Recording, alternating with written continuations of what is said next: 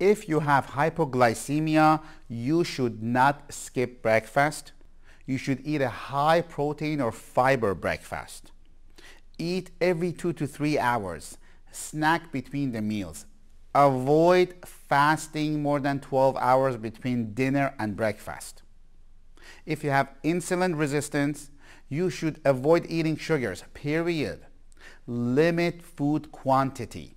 Limit starchy food to avoid fatigue after a meal. Increase physical activity.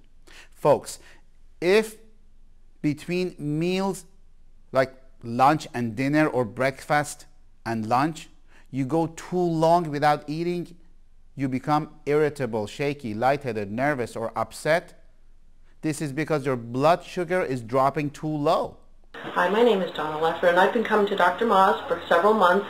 And when I first started coming here, I felt very tired, bloated. I had a lot of weight gain, and I couldn't lose it. And now that I'm on the metabolic treatments, I'm feeling much better, more energetic. I'm sleeping better, and my overall health is much better. My energy level has increased. I'm exercising every day, and I feel great, and I really want to thank Dr. Moz for that. It deprives your brain from fuel. If you become tired after a meal, you may be eating too much carb for your body, not getting enough exercise. If you get shaky, lightheaded, irritable, or crash in between meals or afternoon, you are either going too long without eating or not getting enough fiber and protein to stabilize your blood sugar. The person with insulin resistance typically feels drowsy after a meal and may even need a nap. So you need to eat breakfast of a high quality protein and fat. Many symptoms of blood sugar imbalances such as sleep issues, irritability, being agitated, and energy crashes start to diminish with a low carbohydrate diet. You need to avoid certain food because they have shown to have trigger inflammation and stress in many people, which will exacerbate your autoimmune condition. It exacerbates inflammation and poor brain health. The standard American diet, I call it SAD diet, most people follow, includes not only excess sugar and refined carbs, but also industrially processed food, chemical additives, GMO, hybridized food. This diet is very, very inflammatory. You need to avoid all sugars and sweeteners, even honey, agave, maple syrup, coconut sugar. Coconut is good, but not the coconut sugar. Date sugar. Do not be deceived with low glycemic sweeteners. They are still high in sugar. High glycemic fruit you need to avoid: watermelon, mango, pineapple, raisins, grapes, canned fruit. Very bad for you. Avoid all fruit juice and carrot juice. You should eat your fruit and juice your vegetables. You need to eliminate simple sugars and carbs. Avoid fermented foods, sauerkrauts, kimchi, pickled anything, ginger, fermented cucumbers. Avoid soda, period. No soda. Carbonation is not good. Carbonation should go out of the body. You don't put what's supposed to go out, put it in. Seltzer water is no good either. It has carbonation. Avoid Coke, period. Over 8 spoons of sugar in a can of Coke. Maybe it's 12. I don't, last time I checked, I thought it was 8, but somebody else told me it's 12. Diet Coke is worse. Aspartame causes brain degeneration, Alzheimer's, multiple sclerosis. I've talked about it on my previous videos. Avoid gum. Gum for kids is not good because it's got aspartame. Why they make it? Because it's cheap to make. Avoid popcorn and rice cakes. It's got fiber. You see big letters on it. It has fiber, but it's very bad because it has high glycemic index. Glycemic index before 50 is good. What has below 50 is big pitted vegetables, big pitted fruits, I meant. Peach is good. Plums is good. Avoid vitamin water, Crystal Light, crystal water. They are horrible. They are full of sugar. Avoid dairy, milk, cream cheese, butter, whey, because many people have sensitivity to them and they don't even know about it because they haven't been tested. Hi, I am Keon, and I had a severe allergy to dairy and gluten. But then I went to MedWell, where I took the spinal scan, and now I can eat anything I want. I have no reaction, and I'm not allergic anymore to dairy and gluten. And it's drug-free, chemical-free, and no pain at all. And I will know because I am very sensitive to pain. I recommend you to go to MedWell and take the bioscan. Soy milk is not good because it causes estrogen stimulation, and estrogen causes big breast, especially for male, called gynecomastia. You need to avoid milk. Let me tell you a little story about milk. Milk, as I have said in the videos before, I don't want to go off tangent, but milk is species specific, which means human's milk for human, cow's milk for cow. The reason they give a calf milk is because they want a calf that is 65 pounds to become 400 pounds. So when they give that, the calf becomes 400 pounds and they sell it. You cannot give cow's milk to humans. You cannot give human milk to cow. Actually, they did a study at the Harvard Medical School. They gave human milk to 10 cows, and all 10 of them died. The best milk is coconut milk or rice milk. Avoid eggs or foods that contain eggs, such as mayonnaise. Avoid alcohol. Instant coffee is contaminated with a lot of gluten. People don't know these things. Avoid processed or canned food. You need to avoid processed fats, such as vegetable oil, hydrogenated oil, and focus on ample amounts of clean, healthy fats from organic pastured animals, wild seafood, and nuts. Hydrogenated fat is not good. They take hydrogen and force fat into it. So fried food is out of question. Avoid French fries and fried food. Barbecue meat is good, but those black lines that you see, they're not good. They cause free radicals in the body.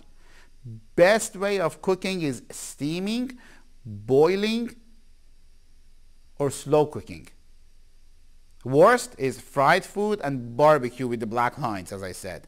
It is important to eat sufficient food that are rich and healthy for you, that have healthy fat and they are organic. Eating the appropriate fat is vital for good brain health. After all, 60% of your brain is made of fat. And fat, the good fat that you eat, affects your composition of your brain, the way you think, the way you act, the way your body functions. Fats found in processed foods or heated vegetable oils, they're not good.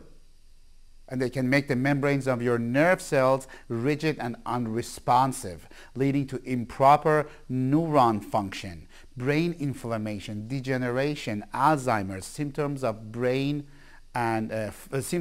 fog, cloudy thinking. Many of you suffer with that. Your diet must be high in good fats. Essential fatty acids, they call it EFAs, are critical for various functions of the body, for lowering inflammation, improving blood vessels, supporting circulation, supporting healthy skin growth, supporting nail growth, supporting healthy brain function and nervous system. If your goal is mainly to lower your inflammation, you should have regular fish oil, or fish oil with a concentrated EPA is appropriate. However, if your goal is to positively impact the chemical status of your brain, then consider a fish oil with high concentration of DHA. DHA is critical, and it's missing on a lot of food that we give to our young children, young adults, and adults to help their brain fog, cloudy thinking, lack of concentration, forgetfulness. So there's different types of fish oil based on the condition and symptoms that you have. We want to give them to you to help your general overall health. If you suffer from chronic systemic inflammation, body aches, joint pain, you should take regular fish oil that has EPA. EPA reduces inflammation, both in adults and children, in the body and in the brain. And it will support anti-inflammatory processes in the body. If your brain is not working well, it is important. It's very important to address and intake omega-3 and omega-6 fatty acids. Please note, despite which supplements you use, limit your intake of fried food, partially hydrogenated fats, and processed vegetable oils, and eat more cold fish, olive oil, avocados, and raw nuts and seeds. It is very, very, very important. But what I meant by cold fish is cold water fish, not sushi. Sushi is not good for you either. They have a lot of parasites. We find it all the time in our patients. If possible, obtain your meats and eggs from an animal raised on grass, stores that they sell. There's plenty of them all around. You should not radiate your food with microwave. Bad diet causes infertility. We have had cases like that. We had a patient who had infertility, and we fixed the patient's diet and it was resolved. I am not saying that we cure infertility. All I'm saying is you need to fix your body and general overall health. A lot of your symptoms should go away. Sometimes with medication, sometimes without medication. That's why we have multidisciplinary team of doctors, of medical doctors, chiropractors. We fix patients' overall health. Folks, anything derived from corn is no good. Corn syrup, popcorn, it's not good. Avoid corn syrup. It's in many foods. We have talked about it before, that you don't know about it, therefore you need to read labels. If you have gut or brain inflammation, you will not get better if you don't fix your diet. This is why what I'm saying is extremely important. Coffee is very acidic and it's bad. It also causes insulin production, which makes your fat stays in your body and you cannot lose weight. And it also messes with your cortisol levels. You need to give yourself more time to shop and prepare, as you always have something in your hand and close by when you're hungry to eat. Most vegetables are good. Asparagus, spinach, lettuce, broccoli, beets, cauliflowers, celery, artichokes, onions, rhubarb, cucumbers, turnips, meats, fish, chicken, get it from an organic farm. Low glycemic fruits, apricots, plums, apples, peaches, they're good. Pears, cherries, Coconut is very good. Coconut oil is good. Coconut butter is good. Coconut milk is good. Coconut cream is good. Coconut sugar is no good. Herbal teas is good. Olive and olive oil, it's good. Make sure you do not cook olive oil. It loses all the good stuff that it has. Bone broth is good. Liver is very good. There is a big controversy. Liver and organ meat, they are very good from good sources. Liver's job is to neutralize toxins. That's why it is good. We build so many toxins every day by our diet. We need to get rid of them. Stress can make you toxins. Raw pumpkin seeds in salad, it's good. There is a chemical in the pumpkin seeds that parasites hate it. So having a spoonful of pumpkin seed is good if you are suspected that you have parasites. Oil of oregano is another thing that's good for parasites. Reverse osmosis water, it's good, but it takes everything out. So the best system that I recommend is getting a reverse osmosis system to take everything out and then put minerals back in. Because your body needs minerals. We talked about it. Alkaline water. Alkalizing your body is good, but alkaline water is dangerous and it's bad because, as we have talked before about this in other videos, your stomach needs to be acidic. When you have alkaline water, where does it go first? Alkalizes your stomach. That's why you have indigestion. That's why you have problems. Because your stomach needs acidic and you need hydrochloric acid to break down the food. Organic meat is very good. My favorite is superfood plant-based protein. That's a key food because they are not cooked, they are not damaged amino acids such as gluten we talked about. Like I said before, you need to get educated, not medicated. There is no unique inflammation protocol that we follow. Everybody is different. Our medical doctors and chiropractors work together to fix your body and fix your symptoms. Remember, fix your body first, then your symptoms may go away. If you are not medicating yourself to fix an organ or one system of your body, you will be on meds for a long time because the body works as one unit. So you cannot medicate yourself for one symptom or one organ of the body. There is no such a thing as a thyroid medication. When you take a medication, it affects the whole entire body. When you have a thyroid problem, it affects the whole entire body, and we need to address the whole entire body, and we need to do a complete body scan.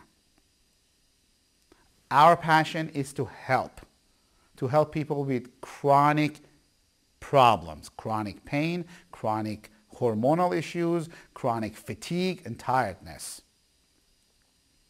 Our doctors are trained and studied functional medicine, functional neurology, functional endocrinology, to have a better understanding what is going on with your body, what testing we need to do to find the underlying cause, and how to fix the problem naturally without medication.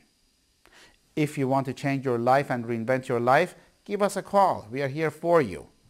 Call us at 201-848-8000 and God bless.